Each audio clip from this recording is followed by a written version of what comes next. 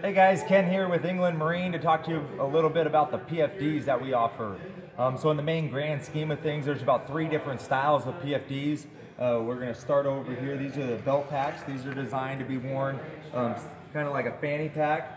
These are a manual only, so you pull this deal right here in order for this to inflate. We will actually inflate this one here in a little bit.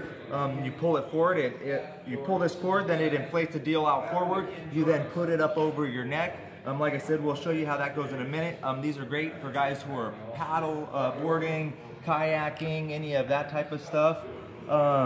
Next from there, we go here. These are standard.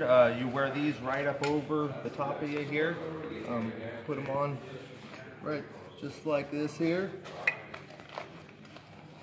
And they fit right over you like this. Excuse me, right over here like this. Very comfortable, full range of motion. These are probably one of the more popular styles here. We carry these both by Mustang and we carry some by Onyx. The biggest difference of the ones by Onyx is these are automatic or manual. So the way that these work is you can either change out the deal in here to make this so it'll either be a pull cord only or to inflate automatically.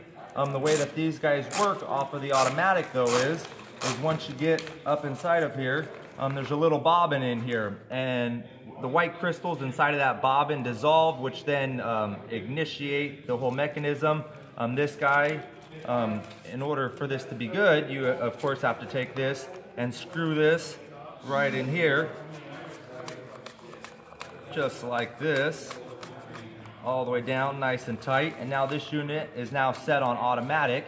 In order for this to be a manual only, you would go in here and you would take the little piece out of here which says manual right on it. You would then swap this out, and now this would be a manual pull cord only. Great for guys kayaking, paddle boarding, and all of that stuff. Falls then in the same scheme of this. Now this Mustang is an automatic only. Once the white crystals dissolve, it blows up. It does have the pull cord inside of here that if you know things are gonna go bad, you of course wanna pull that. Then up from there, you have the hydrostatic. So the way the hydrostatics go is once it's under about 3 inches of water, the pressure causes it to blow.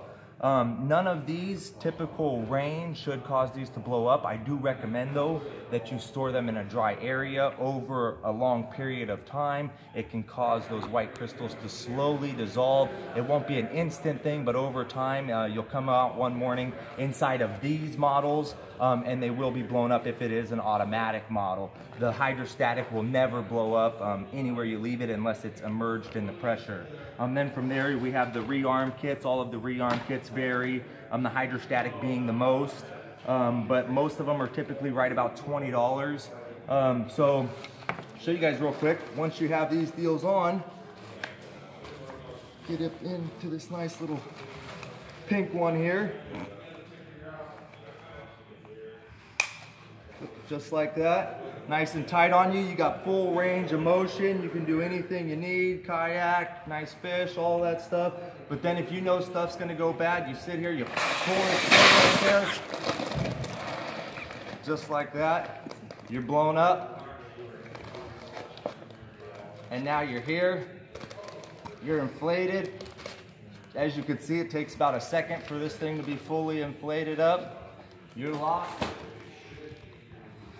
And you're loaded. It comes with a little blow tube here. This has helped regulate breathing, a lot of other things.